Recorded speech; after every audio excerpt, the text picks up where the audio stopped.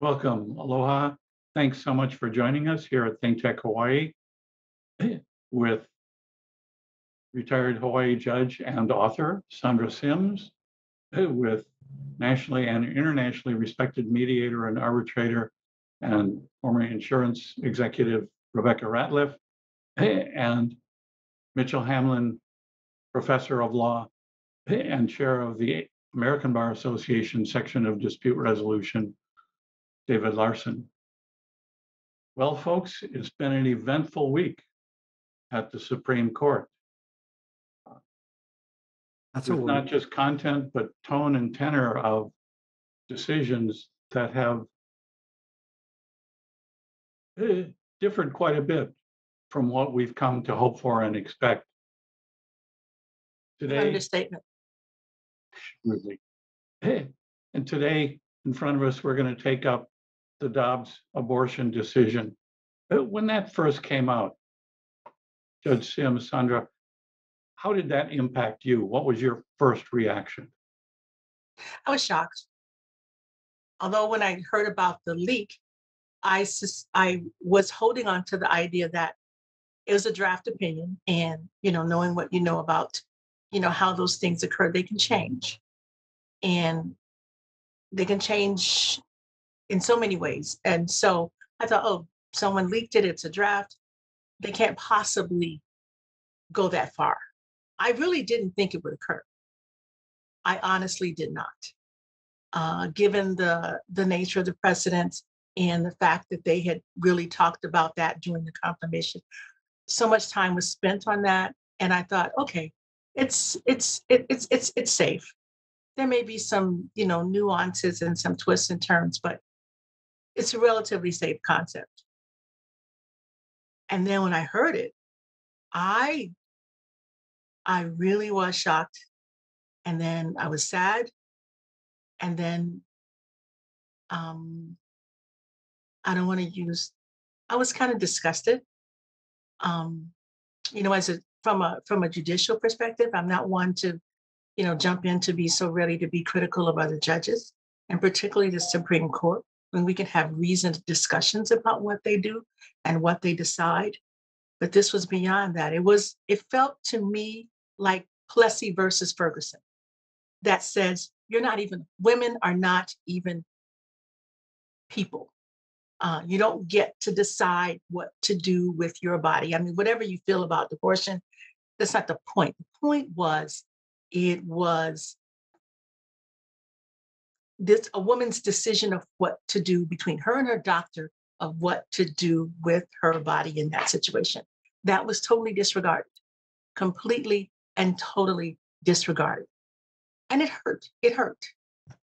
It actually hurt as well, to be viewed that way and to think that we just disregarded half the population in making a decision like this. It really hurt.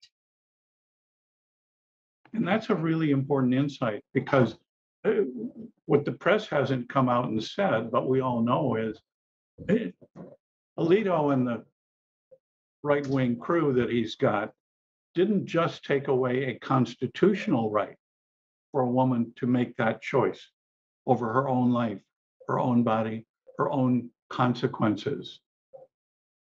It took away the legal choice entirely and left her with no choice. Mm-hmm. So, Rebekah, how did it impact except to go somewhere else? Yeah, except to go somewhere else where it's legal. I appreciate that perspective, Judge Simms, because as a woman, like you've said, regardless of how anyone feels about abortion itself, the point is the right in situations where a woman is raped, or where there is incest, or where there is knowledge of a fetus that is deformed, a fetus with abnormalities, maybe a young person with a fetus that is abnormal, or an older person who is, impregnated, and the baby has an abnormality. There's no right to choose at all. And there are so many conversations to be had about and I know President Biden is looking at possible remedies, although I don't know that there's a lot of optimism around what he's proposing. It was a sad day. Sadness was what I felt. And then, of course, I felt, the need to ask what's next.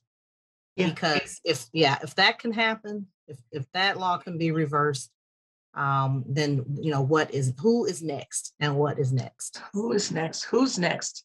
Who's next? And David, as an ally, what was the impact when you first saw it? Well, after the draft opinion came out, then I wasn't surprised. I really did not think they were going to change, that was what they were going to do. So I'd say at that point, I wasn't surprised.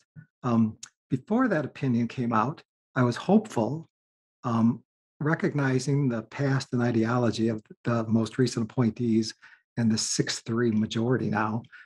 I did think that they would uphold the Mississippi law, but I didn't think they would say there's no constitutional right to abortion, period. Mm-hmm. I didn't think they'd go that far. So I guess I really was surprised by that and disappointed. And, as I look at U.S. Supreme Court decisions in recent years, it just seems they're getting less principled and principled. And one thing I do is I teach arbitration law. And if you look at the recent arbitration cases, they are very result oriented. It's pretty difficult to overturn any arbitration award, which generally is in favor of businesses. And it's very difficult for a consumer to win any of those cases. And they seem almost purely result oriented. And it seems like this case is also. They talked about as a justification this idea that, well, there can't be a right in the Constitution because it's not rooted in history and tradition, which, when you think about that, if that's the standard, what are we going to do with artificial intelligence when we start getting sentient machines that actually can feel and express? Well, they're certainly not in our history or tradition. What are you going to do with all the things that are evolving in our world? But that idea of talking about, well, it's not in history or tradition, I thought one of the most revealing things is that around page 30, Alito says that the problem with Roe and Casey is that the precedents that those cases rely upon did not discuss the moral question of abortion. And that's what made those earlier cases irrelevant. They're not binding. And really what that said to me is that this is about history and tradition. We think it's a moral question, or I think it's a moral question, and we're going to decide it. We're going to decide it for all the women out in America. And, that probably is one of the most shocking and disturbing parts of it. The idea that it's a moral question. And by the way, we're going to decide it. Yes. Yes. Well, and we know that Congress has had 50 years to legislatively overrule Roe v. Wade and Casey and have chosen not to do that for whatever reason. But there are really, really important things missing from Justice Alito's, I think it's fair to say, unprincipled decision. One is all of the myriad factors that go into the choice of the woman confronted with that unplanned or unwanted or dangerous pregnancy. Yes. And number two, the impact on her, on the family, on the community, on society, both personal, medical, and legal. Yes. Yeah. When And people it doesn't even touch on those things.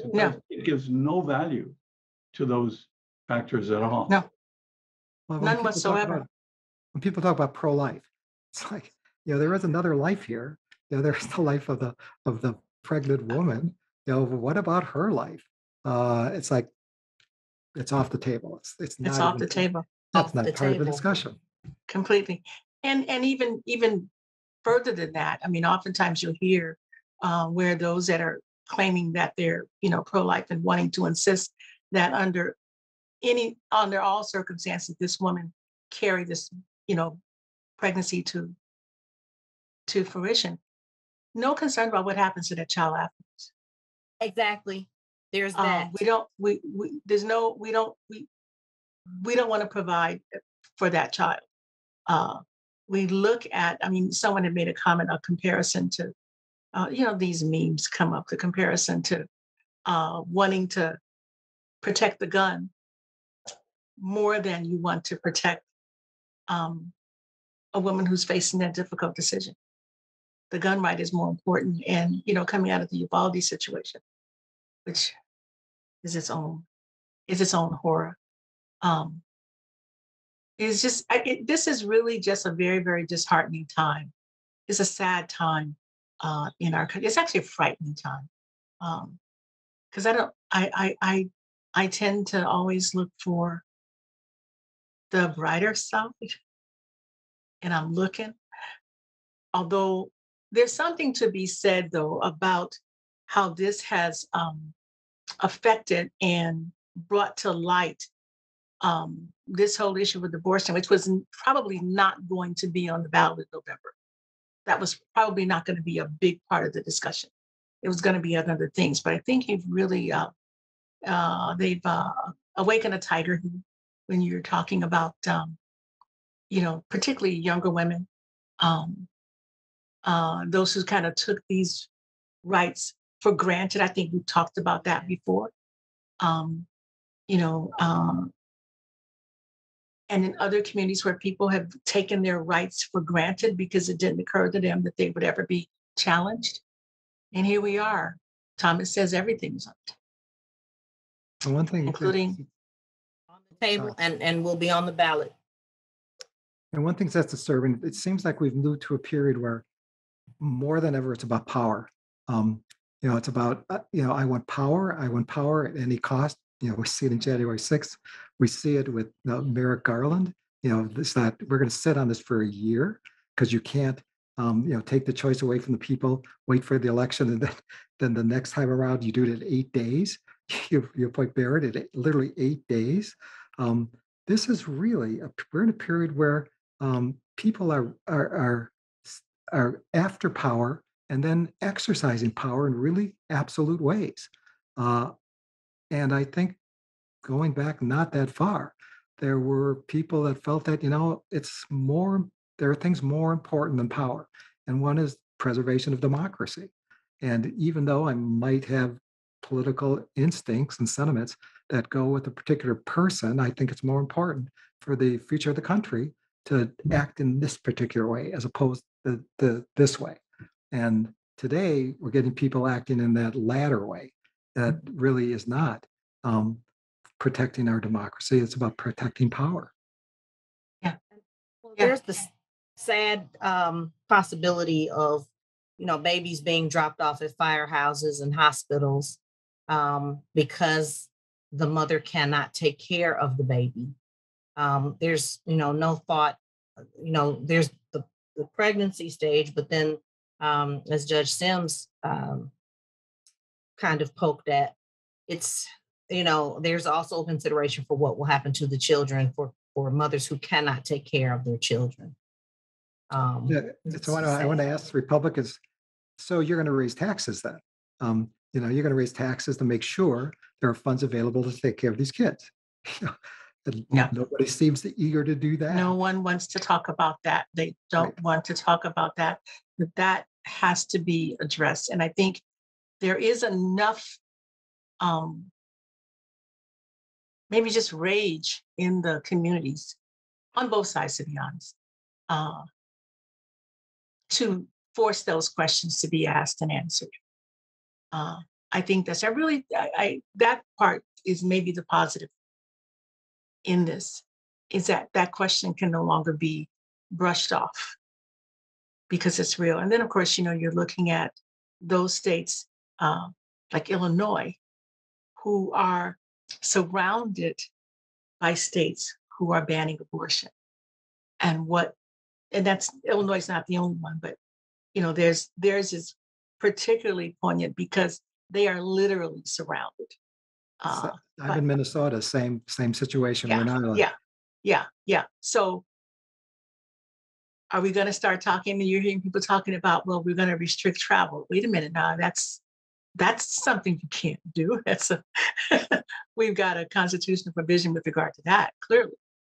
So I'm hearing those kind of conversations about if you're going to be traveling to do this and we're going to make that a crime. That's clearly a constitutional violation. And then there's also that whole, question of if there is to be traveling done to that, who gets to do that? Who gets to travel? Those that have access to the funds and ability to travel. Then you've already addressed another issue of, the inequality of it as well. So there's just, and particularly those cities and counties around the borders of those states, who are already bracing for, waves of folks coming there to, have abortion or counseling or services, and they're finding ways to boost that. So maybe there's hope.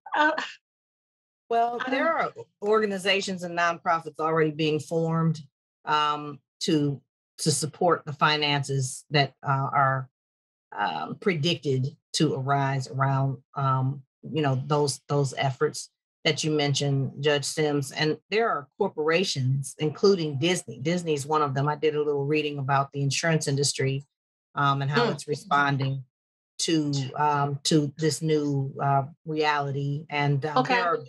there are businesses who have said that they will reimburse staff who need to travel for reproductive treatment. There are companies, large companies, global companies that have updated their travel and lodging benefits to make all types of medical care Okay. more accessible.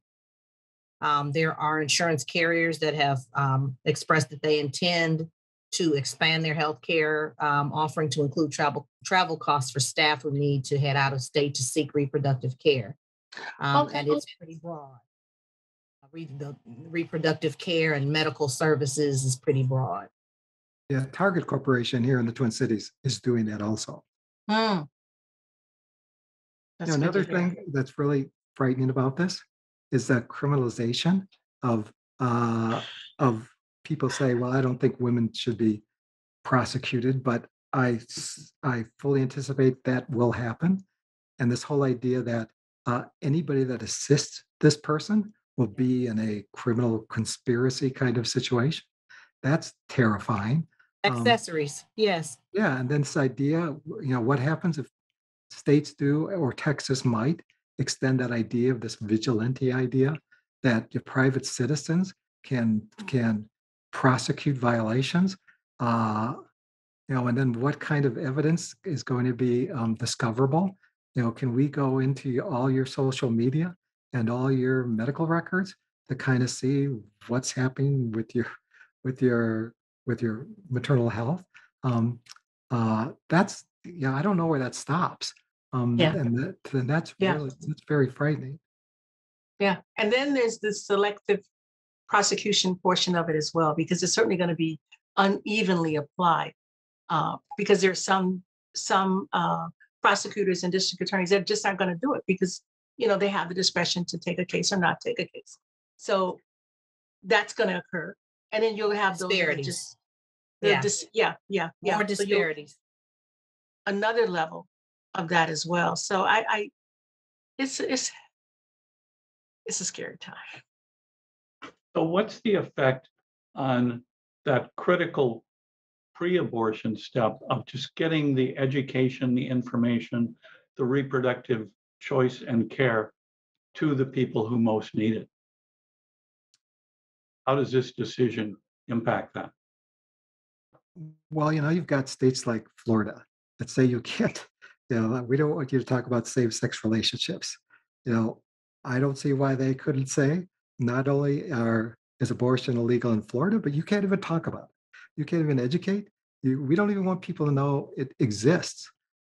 I could see that happening. Yeah, that's having a chilling effect on the role of groups like Planned Parenthood. I think it's because Planned Parenthood is not just about doing abortions.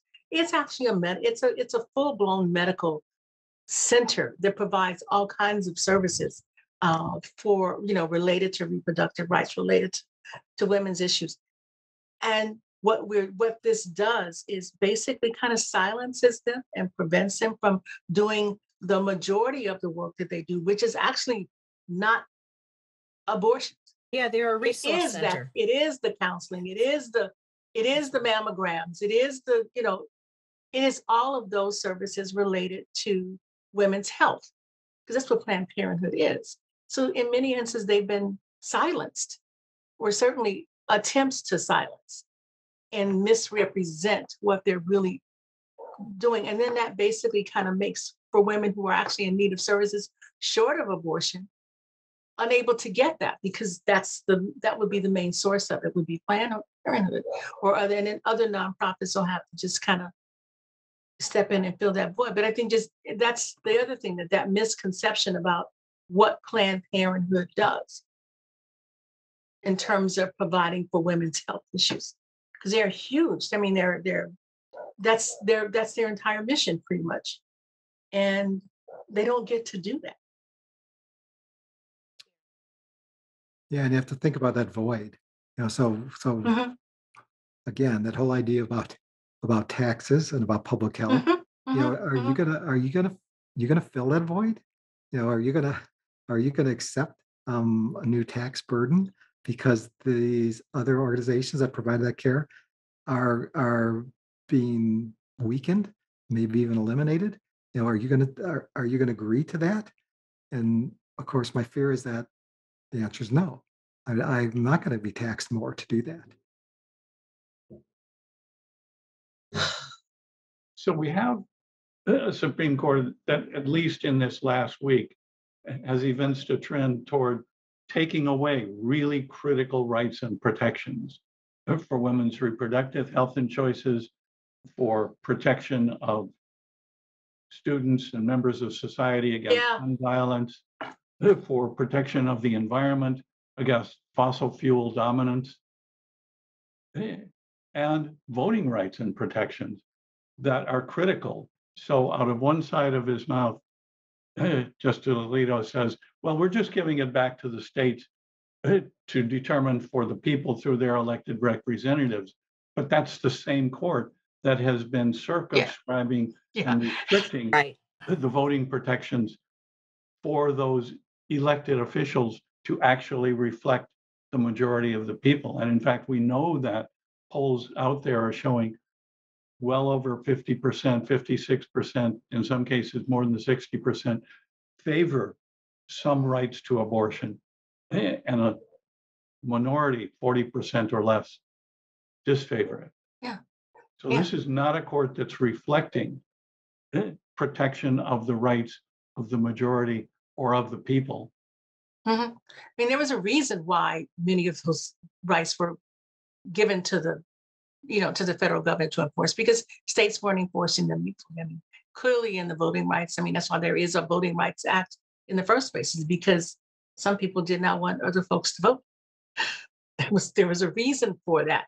Same thing, with when you look at so many other areas, in education, there was a reason for there having to be a federal oversight of some of these matters. And so to just say, oh, let the people decide. I mean, that's kind of what happened in the early mid 19th century. That's why we had a civil war, to be honest. Well, we are rolling backwards in lots of We ways. are rolling backwards. are We're rolling going back down the backwards. hill, man. I'm telling you, You know, breakneck speed. I think the science is settled for climate change. The vast majority of educated scientists and meteorologists would say that this is happening. So when you get a decision saying that the experts, and that's who the EPA, that's who they are the experts, don't have the authority to take measures that are going to reduce greenhouse gases and shift people from fossil fuels to alternative energy sources, which will make it better. And you say, well, they can't do that. That is, again, very disturbing and frightening. Very, very, very. And one last one too. I just was noting on the prayer in school decision, while they're saying it's okay for this coach to do that. I just want to raise the question: what if that religion what if it's not a Christian? What if it's someone wanting to do their, Muslim prayers at the end I like the wicking in the classroom. Yeah. Oh, yeah. Hello. I mean, what about that? What's going to Let's see what happen happens then? that day. Yeah. What's going to happen then? Is that going to be? Are you going to be as? So I'm almost wanting someone to do that, Yeah. just so we can. So let's test this principle. Let's test this principle and see, is this what you really, really, really want? Yeah. But before we go, we can't not at least celebrate today for Justice Ketanji Brown Jackson. I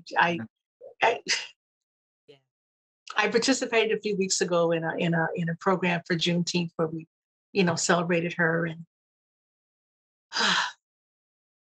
I wish her well. I wish her well. She's got her work cut out for her. Yeah, that's right. I wish her well. Yeah. On the news today, they made the good point that, of course, the same percentage that exists, 6-3, numerically, that, there's a liberal minority, but they'll have the benefit of her perspective. And I thought that's a silver lining. Yeah, which is the big piece of the importance of diversity in anyway. So you're having all these perspectives, and it does affect and color how things get perceived. And fortunately, some people, I won't go there. Well, get perceived and get changed, because you do have the power to write a dissent. And if you can bring a different perspective that people haven't understood or recognized before, maybe that can lead to a change, even though on this day, it happened to be a dissent.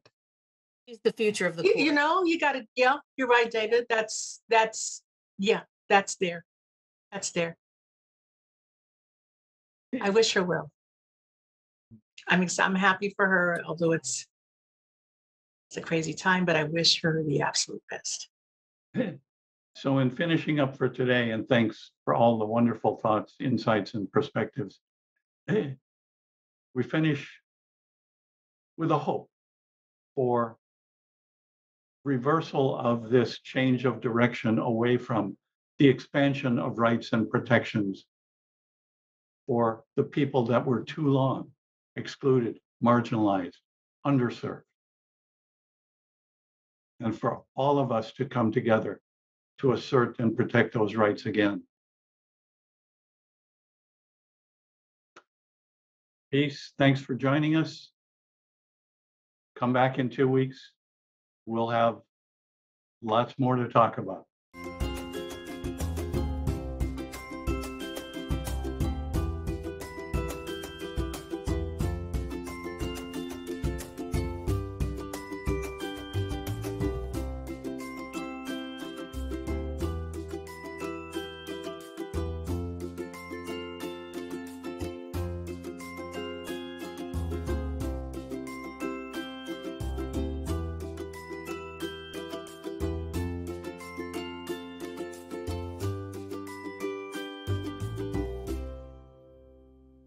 Thank you so much for watching ThinkTech Hawaii. If you like what we do, please like us and click the subscribe button on YouTube and the follow button on Vimeo. You can also follow us on Facebook, Instagram, Twitter, and LinkedIn, and donate to us at thinktechhawaii.com. Mahalo.